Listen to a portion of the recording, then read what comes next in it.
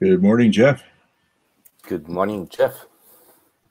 The Between Two Nerds show in Hex, obviously. This time we're going to talk about data center overlays. So we've spent significant amount of time talking about underlay, BGP being the routing protocol in data center, importance of right design, ECMP, fast convergence, and many other topics. So to do a quick recap, we talked about ISN allocation, and believe it or not, it becomes even more important in overlays. All the problems you get with improper allocation scheme in underlay are a joke compared to what you get in overlay, where your leaves start reflecting EVPN routes with different set of attributes. You really don't want this. Make sure your ISN allocation scheme is right. BGP convergence. If you look at any VPN technology with BGP, it always relies on recursive resolution next hop. So very important. When your next hop in underlay going away, BGP in overlay will figure out next hop disappeared and will recursively reconverge.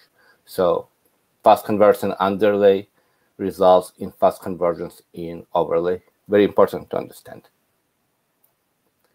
Jeff.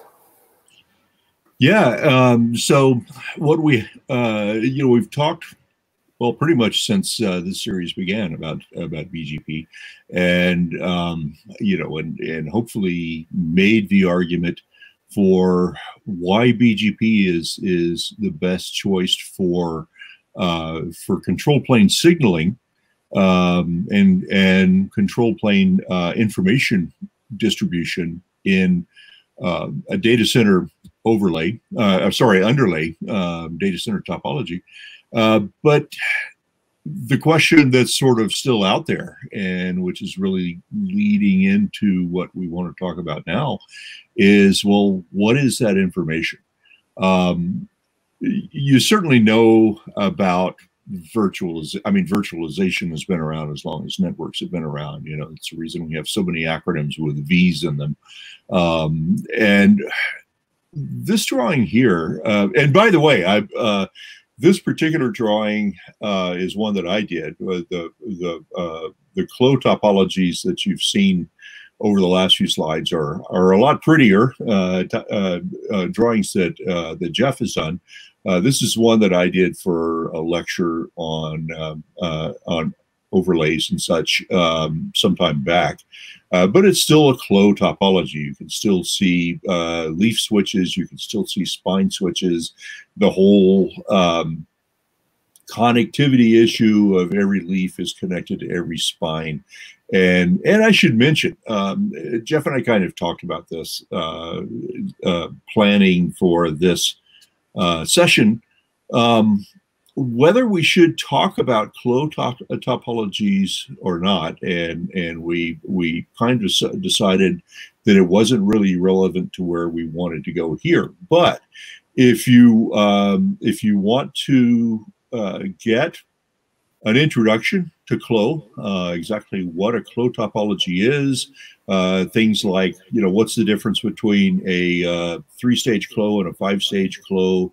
What are the parameters for scaling a CLO topology? Let us know in the questions, and maybe we'll plan that for a later session.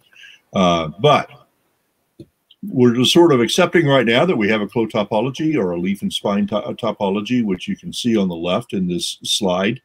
And the question, kind of getting back to where I was going, of, well, what is it that we are communicating over BGP, and what are we using to virtualize our network?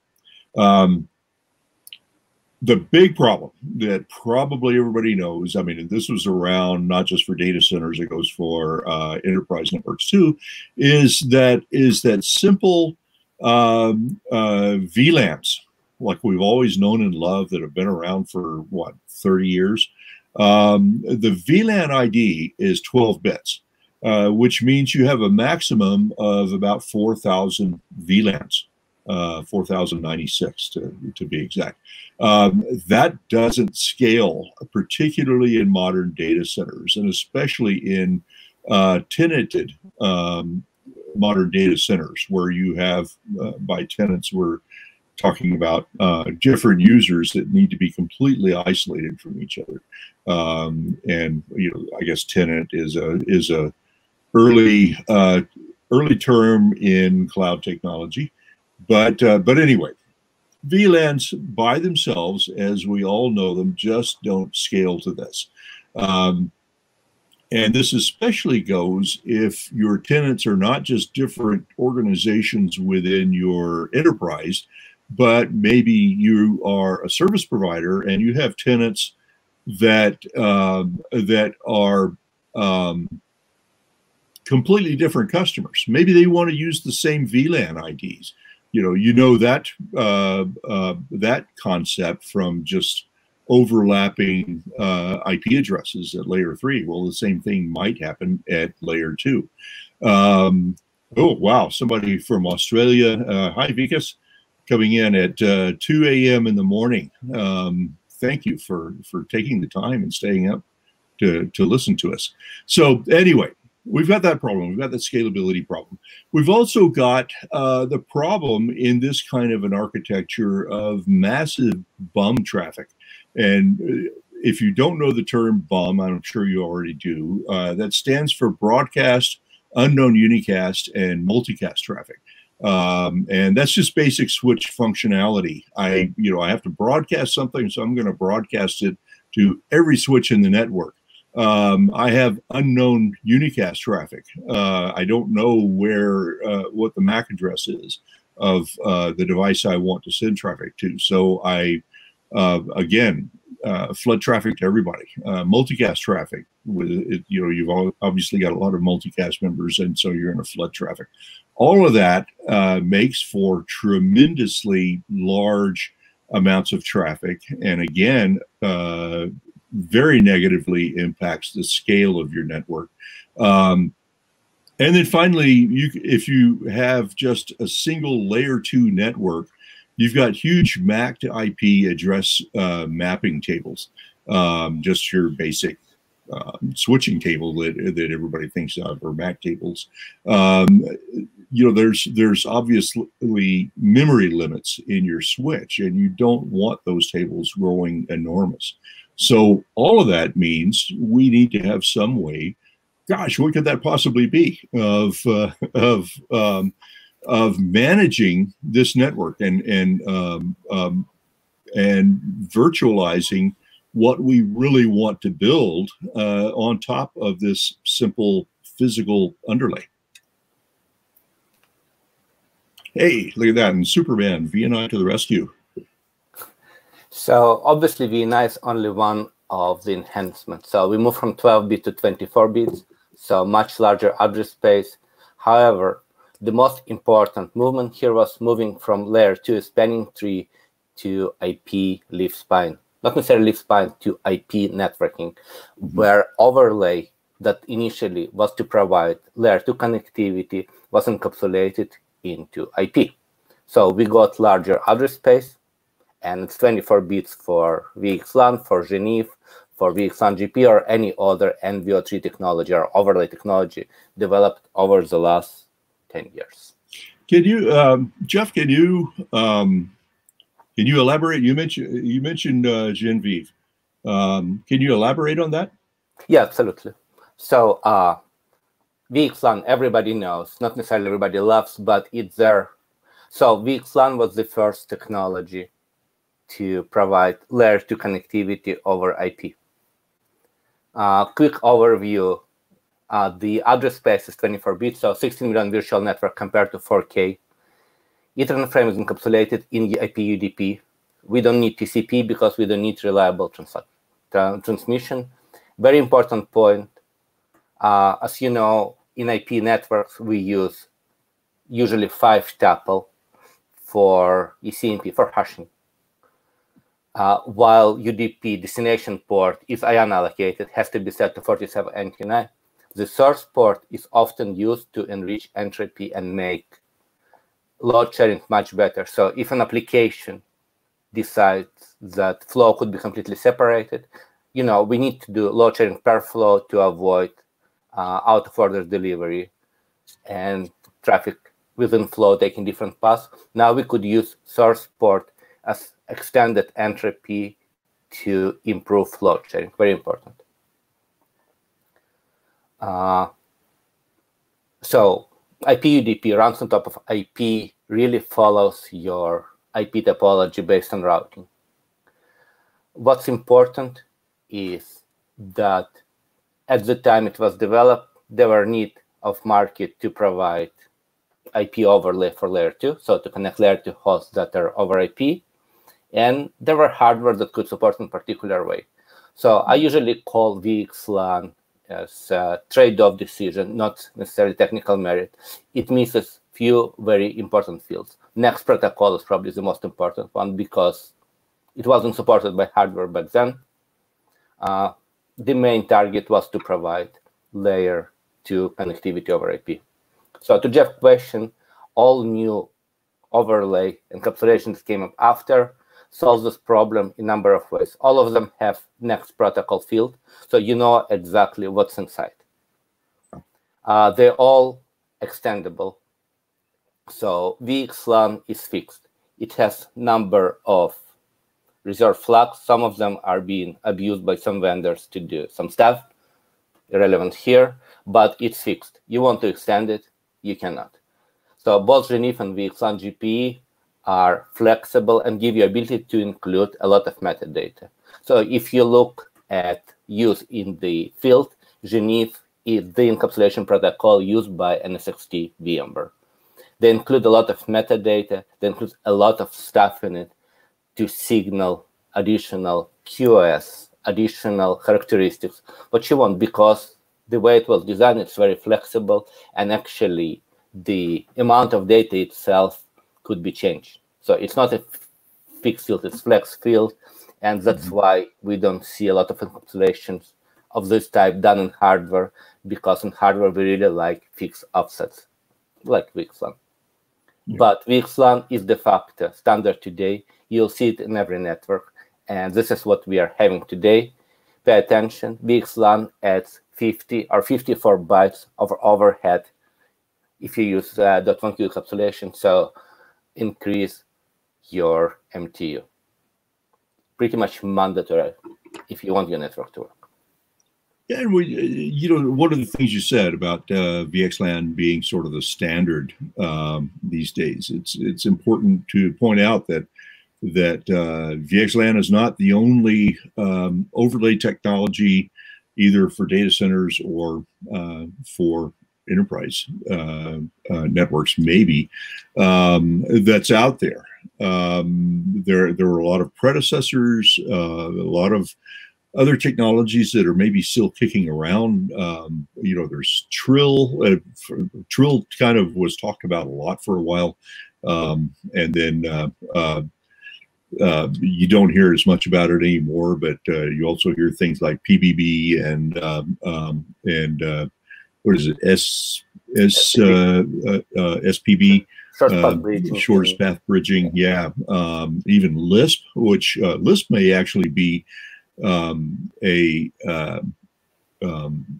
interesting topic to talk about all on its own in a future episode. Sure, and we can probably get Dino Farinacci to talk about it. Yeah. He loves to talk about Lisp. His baby. Yeah, it'd be great to have him as a guest on here. What else? NVGRE, OTV, and all of that. But so I guess why I'm saying all that is, what do you see as the real reason why VXLAN is, as you said, kind of the standard now, and seems to be overshadowing all of those other technologies? So except maybe Lisp. Yeah, how fixed the header is. It's reasonably easy to implement. Most importantly, it looked exactly like another protocol that was supported by the time by Cisco. I mean, there's nothing wrong with it to gradually improve things. So this is pretty much where VXLAN came. It could be done in hardware day one. And Broadcom could support it. So most of the market, it's really a market decision to do it this way, right? Yeah.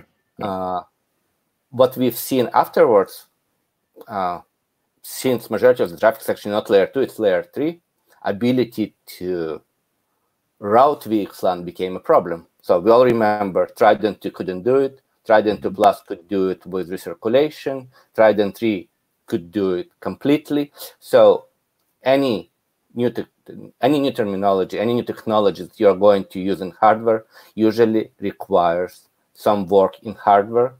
You could do some things through recirculation, meaning you are losing bandwidth internally, or you need new respin of hardware, unless we are talking about programmable silicon, which is coming up now, could be programmed, do many things, but again, there's price to pay, so there's no free lunch, right?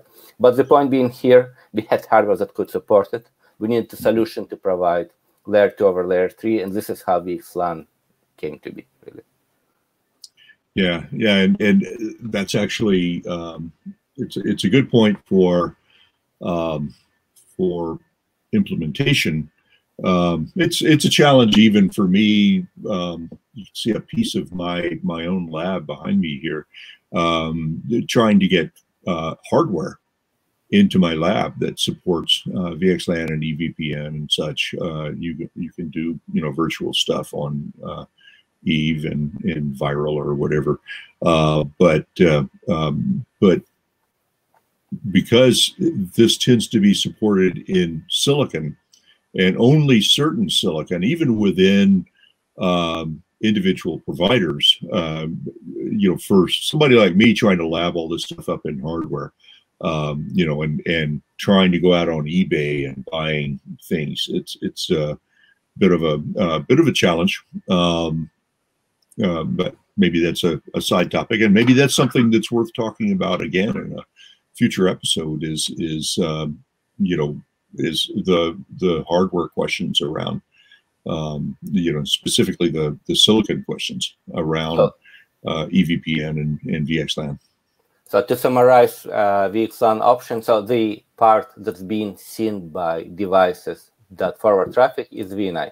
This is data plane.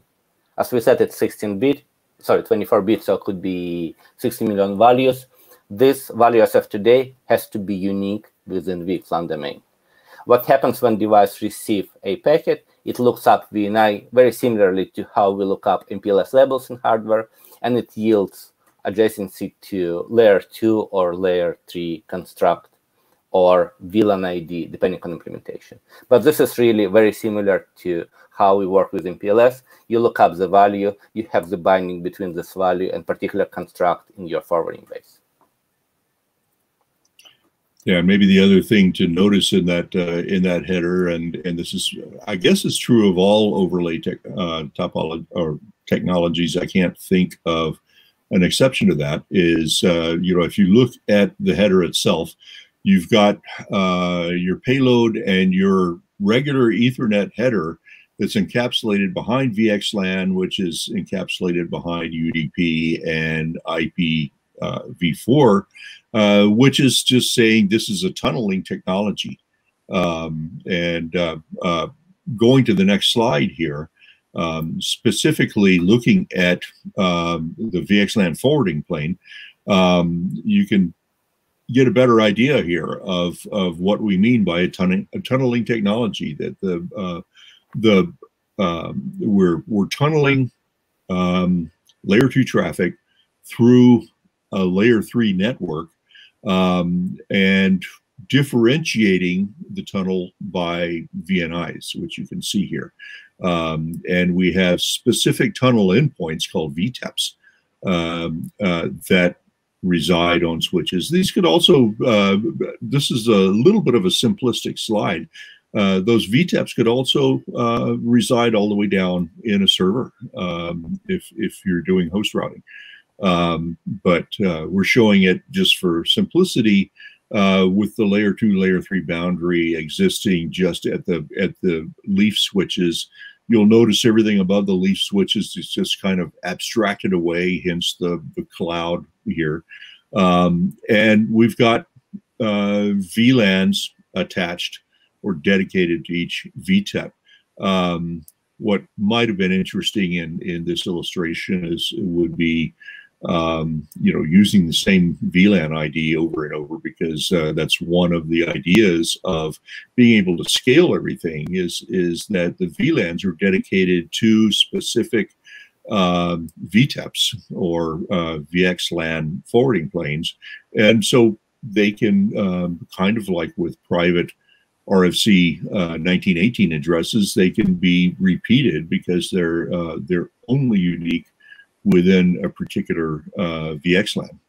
And when we go further into VPN discussion, we will discuss different service interfaces provided where there could be direct mapping between VLAN to VNI, so-called VLAN-based, map many VLANs to a single VNI, which could be VLAN bundle or VLAN-aware service interface. We'll cover them when we talk about EVPN in upcoming talks. Yeah.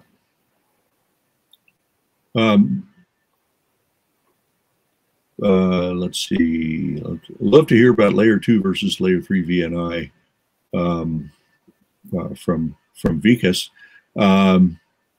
Yeah, we're sort of covering that, and we'll move more into that. But one of the other pieces of what we've presented so far, if we go to the next slide, a problem with going no further than what we've had is that the control plane doesn't scale. Jeff, if you could advance, there we go. Sort of VXLAN all by itself either uses a flood and learn approach, which is sort of the same thing as the flooding and learning idea of switches themselves. At layer 2, where you flood everything and you listen to understand what the network looks like, where you go to reach other destinations, and you learn max and all that sort of thing. Well, it doesn't scale just by default in switches if you have a large architecture.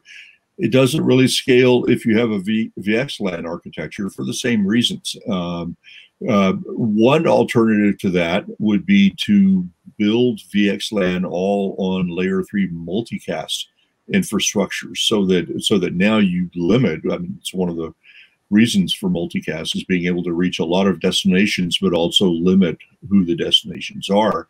But now you've got the problems of having to support layer 3 multicast, and so you're running a PIM protocol. You might be running rendezvous points, all that kind of thing.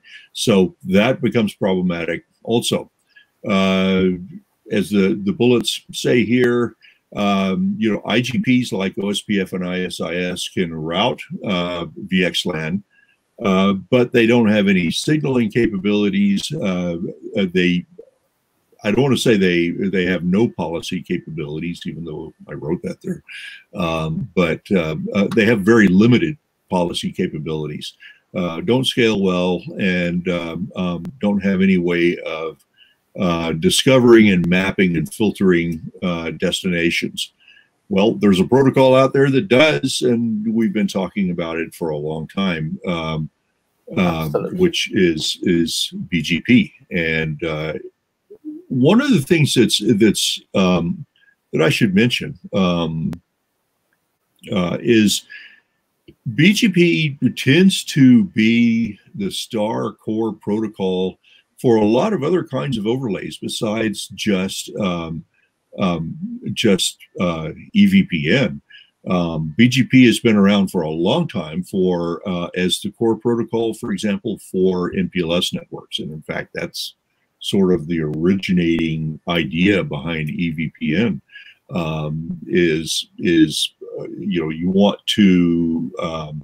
You want to consolidate a lot of different virtualized networks on top of one control plane being run by BGP. And so there's a lot of modifications for layer 3 VPNs and layer 2 VPNs and all that sort of thing. And that's all kind of the core idea behind that's an unintentional pun there, of using BGP as a single protocol that kind of routes them all.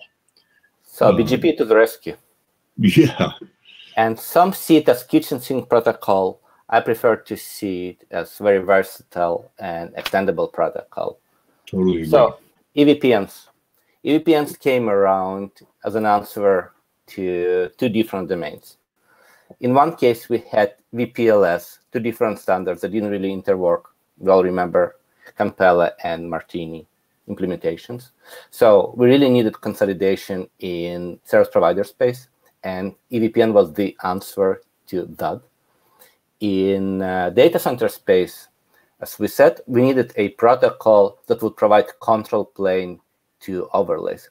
VXLAN on itself doesn't have any control plane.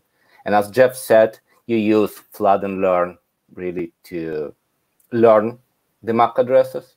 There is no any kind of proxying, and ARP and deproxying will be discussing many, many details as we go forward. So the most important thing was, without control plane, you cannot scale. There were a number of solutions that did OpenFlow alike, so centralized controller. If you look at early VMware Nicira implementation, the control plane for overlays was implemented over management plane.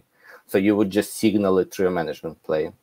Obviously, routing protocols provide distributed way scale, supposedly much better than centralized approach. So this is why EVPN came over. It's just another address family on top of address families already supported. Obviously, implement the same way. You signal the capability, you know your peers support it. It scales massively. There are implementations that supports milliards of routes today. It applies exactly the same style as well-known MPLS L3 VPN would do. So it uses router distinguishers to provide unique or to provide additional piece of metadata that is attached to IP and MAC addresses to make them reusable. So in multi-tenancy case, different customers can use same MAC or IP addresses. It provides very flexible import and export target policies. So anytime new route that is either IP or MAC IP is sent out, it gets a route target attached to it. So it's exported. Every other device can decide whether it wants to import this route. So you might get very, very large BGP table, but import only few routes based on your route target policies. So it's exactly the same technology we've been using successfully for LT VPNs, and it makes this extremely flexible, multi-tenant per definition, and gives us ability to build any kind of virtual constructs on top of physical topologies. So for example, may you wish a hub and spoke route target gives us ability to do this. May you wish some limited topology, again, you could do this. May you wish to do VRF leaking, again, route targets give you ability to import and export particular route between different domains. So very, very flexible and proven technology. I think we've just got a couple of minutes left. There were a couple of questions that popped up. We could probably stop here for today and answer the questions and then continue next time. Sure. So one question that came up was, is there a we talked a little bit about in the control plane using unicast BGP versus using a multicast topology, and someone asks, is there a real difference between is there a scaling difference between unicast and multicast? Absolutely. So it's not really BGP dependent. What you could do in network is using multicast for in-network replication. In other words, there are people or devices that are interested in receiving particular data. They got particular group configured on them. They join the network. The sender sends single packet with destination set to this multicast address, and then everybody who subscribed to this address received it. So the advantage here, only single copy of packet sent into the network, and network takes care of replication. The disadvantage or trade-off is complexity of multicast. A lot of people fear of multicast, and for a reason, right? Yeah. On another side, and this is what was implemented before EVPN, so-called head-on replication. So anytime traffic needed to be flooded, it would just be replicated by the head-end or sender and sent as unicast traffic to every other device that needs to receive the traffic. So there are two limitations. Obviously, you are using more bandwidth because you are sending a copy per receiver. Number two, the device itself has to replicate. So it has to make copies of the packet to be sent out for every receiver. And there are usual trade-offs. You need to look at complexity of deploying multicast versus amount of traffic you're going to send out. So if your traffic pattern is really heavy replicated or a lot of multicast, you might be actually better doing multicast. And there are solutions today to do EVPN multicast, which is topic for another discussion. If it's just ARP, where EVPN also provides you with ARP proxy, so there's only single time ARP request sent out, then the device that receives the ARP caches it and answers on behalf of the device. So there's actually no bound traffic at all. And if you look at modern silicon, we moved from really small replication group, about 32, 64 replications, up to 768, up to 1,024 replications per group. In most cases, head-on replication is the technology used in the data centers, and it works pretty well. So I hope this answers the question. Another question was about layer 2 versus layer 3 VNIs. So VXLAN has no difference. VNI is a VNI. As we talked about looking up VNI value, what's important here is that you might be using layer 2, so you might be switching traffic. In this case, common terminology is L2 VNI.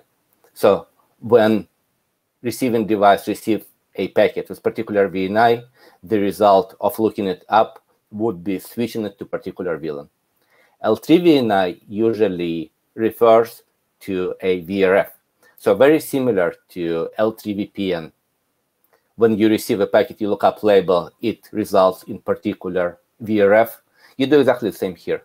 When you look up the packet, VNI value will point to particular VRF. So you know the packet has to be routed, not switched.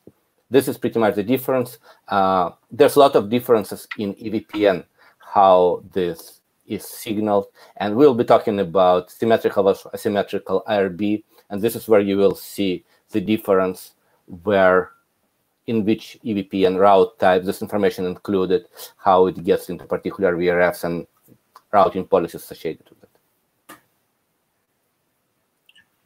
Cool. Well, I think we're all out of time for today. In fact, we're a couple of minutes over, but we'll continue this discussion in our next session, I believe. Absolutely. Thanks everyone for your time, and we are looking forward to seeing you again very soon. Have a great day. Thanks, everybody.